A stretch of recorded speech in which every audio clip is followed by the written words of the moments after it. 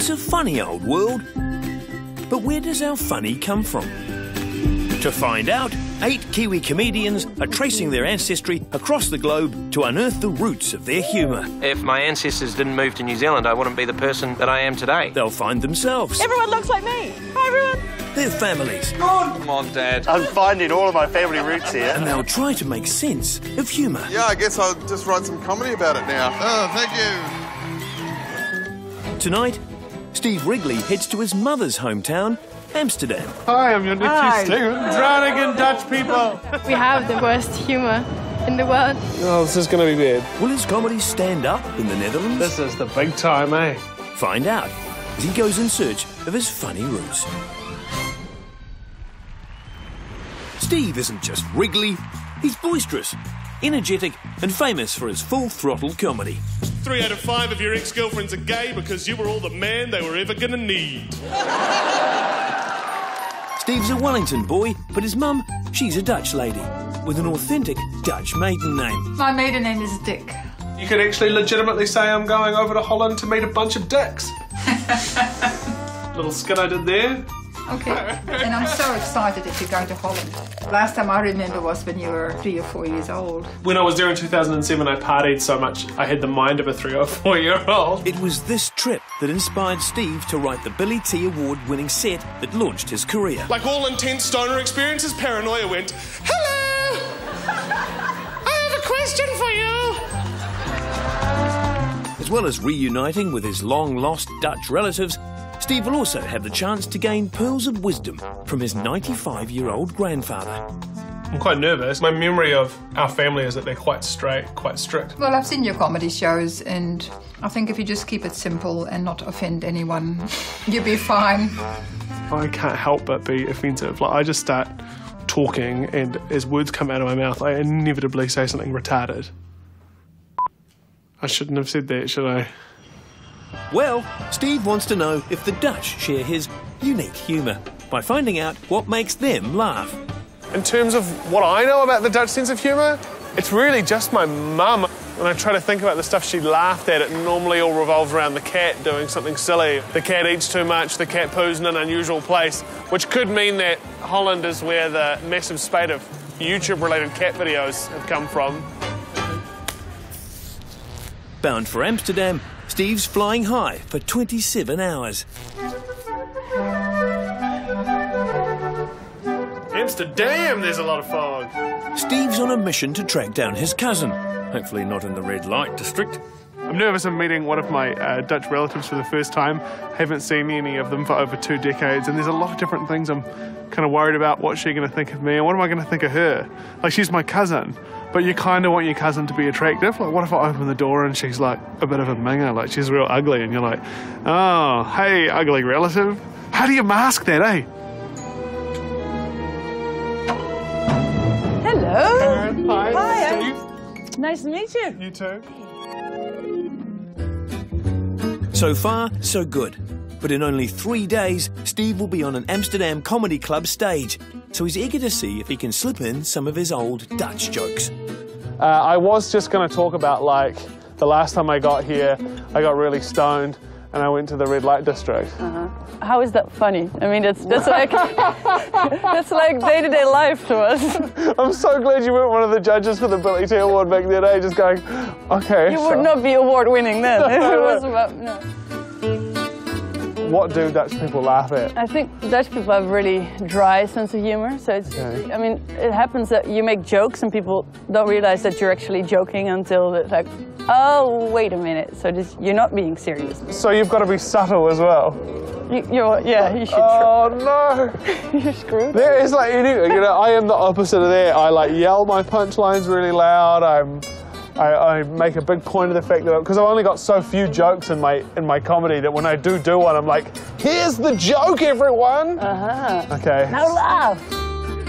Meeting Karen was great, but it looks like my plans of just coming over here and straight word for word doing my Billy T set about smoking pot and being a tourist out of the question. It's great. Yeah, I'll see you tonight. Like, instead of taking the easy road, I'm actually going to have to do some work and write a joke for the first time in my life. Well, it's a day of firsts for Steve, Next, he's going to a nearby town to meet the rest of his Dutch family, for the first time since he was a boy. I'm really neurotic. I'm going to constantly be second-guessing everything I'm doing, and I'll be walking down the front door of the house and I'll be like, am I supposed to take my shoes off? Do I not take my shoes off? Is there a shoe protocol that I am observing, not observing? Should I have worn clogs? What if it's offensive to ask whether or not I'm supposed to take off my shoes?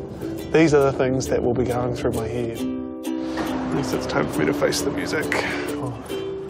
Hello. Hello. Stephen. Hi, I'm your nephew, Stephen. Hello. May I come in? Yes, come in. Thank you very much. Ina, should I take my shoes off or just leave them on my feet? I'll leave them on. Okay, cool, thanks. As well as his aunt, Steve's meeting his uncle, another uncle, his cousin, another aunt, and 2 more cousins. It's nice to meet you, Anika. We met when you were 1 and I was 3. But... Oh, I remember it really well. Yep, I did a lot of pooping. And for the special occasion, his aunt's cooked up this. And it's called snert. It's pea soup. Yeah. But snert also means rubbish. If there's one rule I live my life by, it's never eat something that looks like someone's already eaten it. I've got to go and see Opa, right? And I haven't seen him since I was really, really small. Yeah. And one thing I really want to do is make him laugh. What's his sense of humour? What does he laugh at? I hardly dare to say it, but he used to laugh a lot about poo and pee. Poo and pee!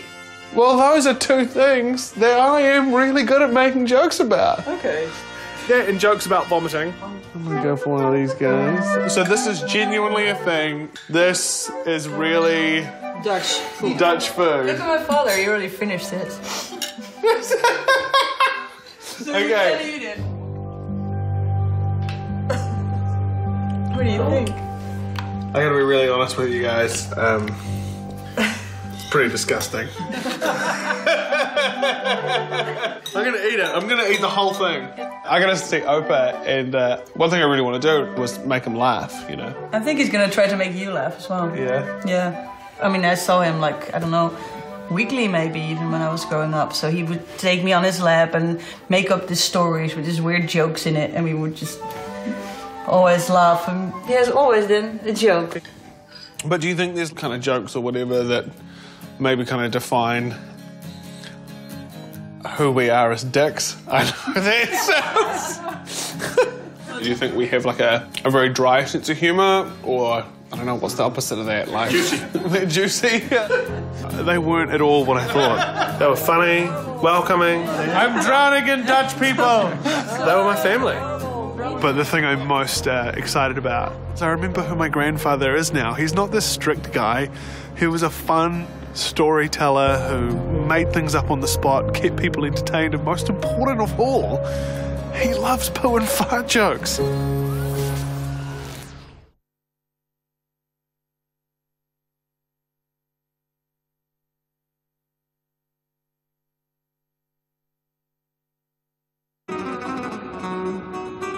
Comedian Steve Wrigley is making sweet moves to find his funny roots. He's come to the Netherlands, his mother's native country, and today he's exploring Amsterdam. On a bicycle. He wants to meet the local residents and find out what gives them the giggles. Here's someone who looks like they're having a bad day. Must be Dutch. Excuse me, are you Dutch from Holland? Definitely Dutch. What do you think is funny to Dutch people?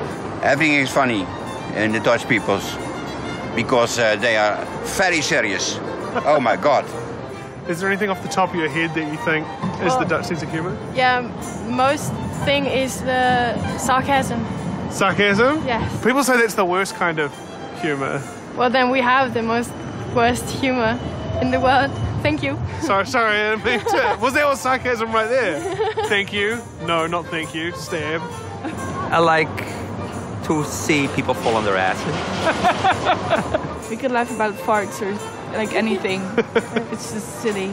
So you have to fart, you have to hurt yourself, and you have to be very sarcastic about yourself. So if I fell over, then farted, farts, and then stood up and went, I really enjoyed that. Yeah, then we're all laughing. Obviously they're all ready for Christmas. Christmas is a special time of year for the Dutch.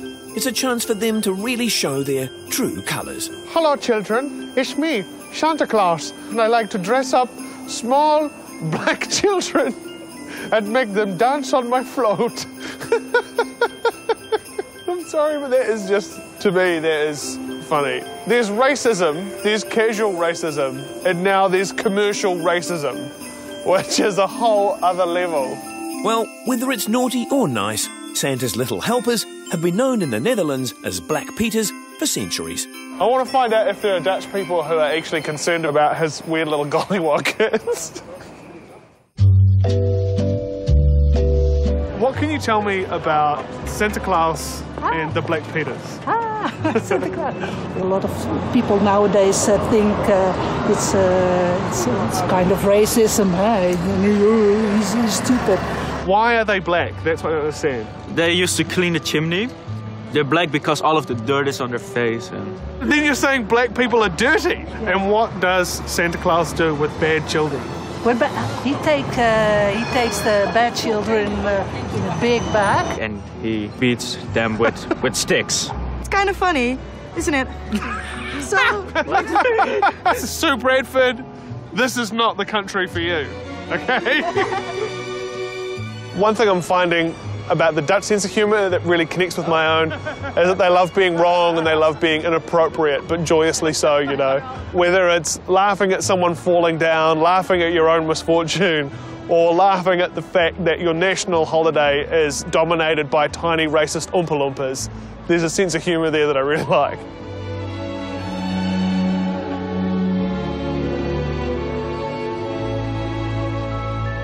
Steve's starting to grasp the complex nature of Dutch racist toilet humour.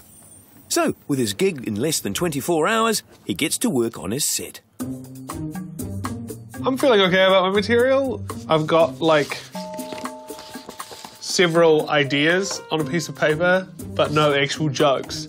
And I don't want to be one of those comedians who just gets up there and goes, hey, how about that snurt? That's pretty disgusting. I could do Richard Till.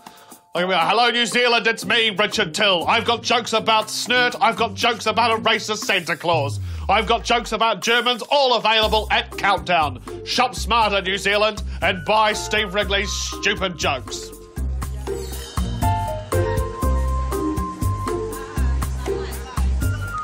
Stuck for ideas, the countdown really is on. So, Steve's taking a research trip to the Comedy Cafe to see what and who he might be up against tomorrow night. If he can understand them, that is. Op een gegeven moment op de fiets zit, word je ingehaald door een BMW 5 met een spoiler. En je hoort gewoon... Someone Steve can understand is host and expat Kiwi, Bob McLaren. You know those things in the middle of the city, there's a few animals, if you're walking along you go, I feel like stroking a donkey. Oh look, there's one. A kinderborderei. We don't have that word in English, no. In New Zealand, if you have a children's farm, you're going to get arrested. Bob's an old-school Kiwi comic who moved to Amsterdam 16 years ago with his Dutch wife. So, it's a good opportunity for Steve to pick the brains of this expat expert. What would be the biggest difference you'd notice in their sense of humour? But they like the intelligent humour. We get all the English, all the American, all the circuit players through here, so they're pretty used to that pretty high standard, you know? Damn it. That sucks. How do stories go? Love it. They love stories. Really? Telling stories is what it's about. That's good news. That's really good.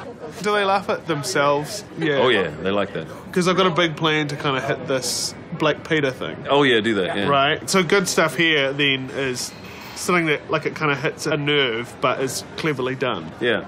Okay. Yeah. Well, I'm probably more nervous now than I was before, to be honest. The cleverest thing I can do right now is run for the hills. But there are no hills in Holland, so really I just got to run head first into the dike. See, that sounded bad. This is going to be bad. This is not going to be good.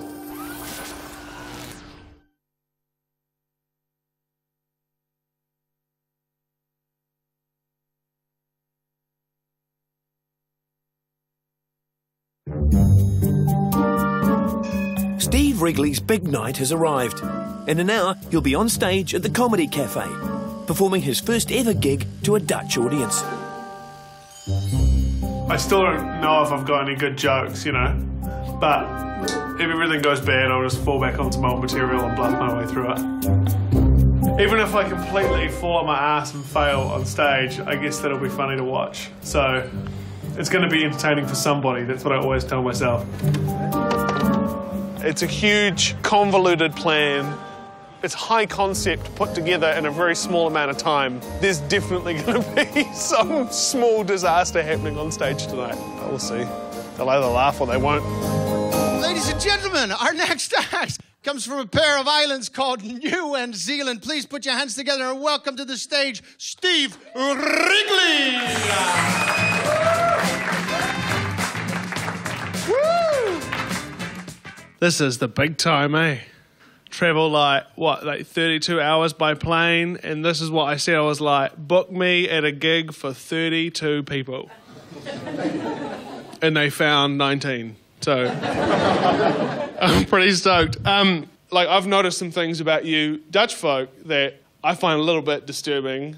Our Santa Claus is not so racist. What is up with your Santa Claus and this little black slave midgets? Dude, I don't know what the story is. I just see it in shop windows. You've got this happy dude with a white beard and these little blackface midget things. It's the most racist. And I said to someone, I was like, that is racist. And they were like, Dutch. They were like, no, it's not racist. We're just, that the reason that they're black is because they were all dirty. And I'm like, you're just saying all black people are dirty. Like, it gets more racist as it goes on. And then they're like, no, this is just a holiday we have from there for the children. And I'm like, what do you tell the children about them? And they're like, well, we tell the children that if they're naughty, then the Santa Claus will come, put them in a sack and beat them with sticks.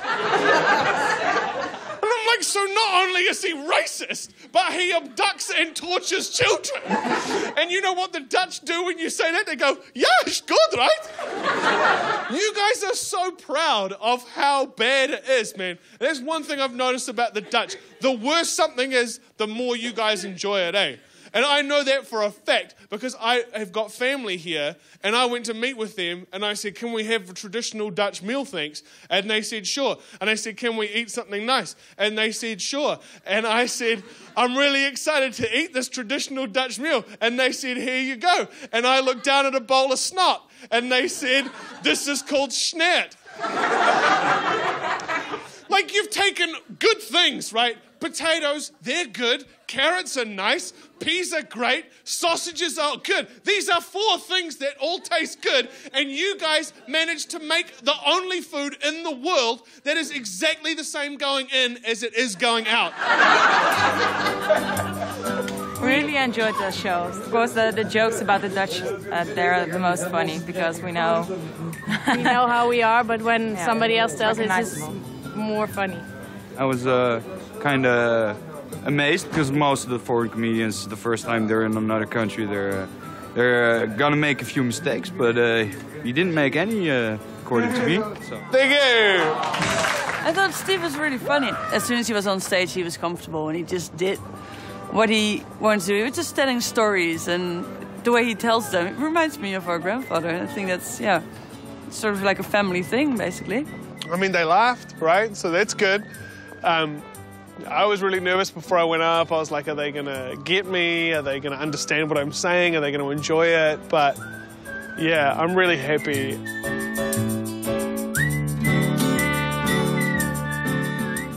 It's Steve's last morning of the trip. But before he says goodbye to the Netherlands, he's going to say goodbye to his 95-year-old grandfather. You know, I don't think I'm going to do any jokes. It's almost gone beyond just wanting to make him laugh now. It's about taking what I thought he was and the picture that I'd made of him in my mind of this sort of strict and full-on guy and replacing what I had imagined him to be in my head with who he really is.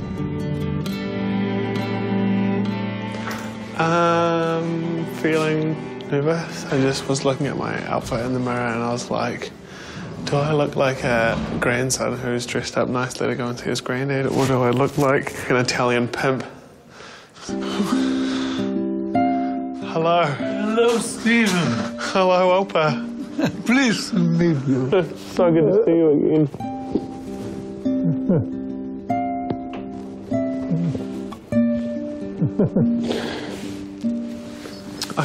You've changed since the last time I saw you. I'm a bit bigger, I think. I bought you something. This is me and my wife. Is that for me? Yeah. Thank you, man, very much. It's so good to see you. When I saw you the last time, you were about 5 years old. I remember you teaching me en passant, the chess move.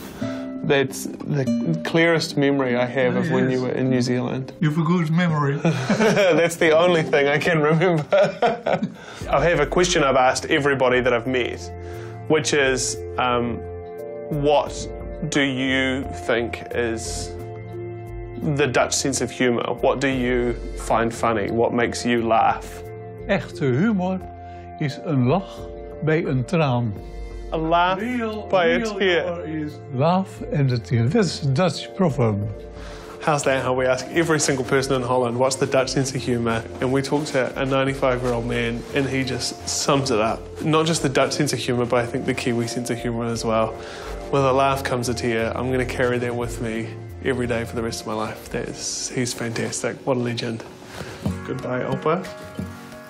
Bye-bye. Now, I know for a fact now, after meeting him, that my sense of humour comes from here. When he was a young father, he was making my mother laugh. My mother would make me laugh, and it has come down the family, you know. My comedy roots are definitely here. Not necessarily in that rest home. They're not in there, but they're here. They're around here and in here. So, yeah.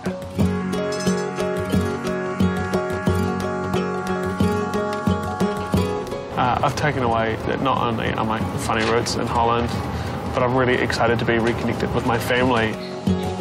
I can't wait to come over here with my own family for my grandfather's 100th birthday, which I know he'll make it to. But most importantly, I want my children to be here and experience racist Christmas. Because what is Christmas without a little bit of family racism and a touch of domestic violence? It's nothing.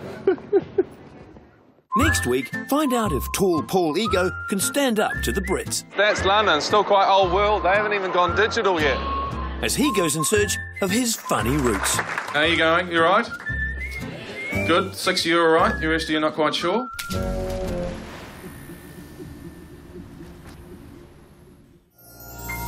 Funny Roots was made with funding from NZ On Air.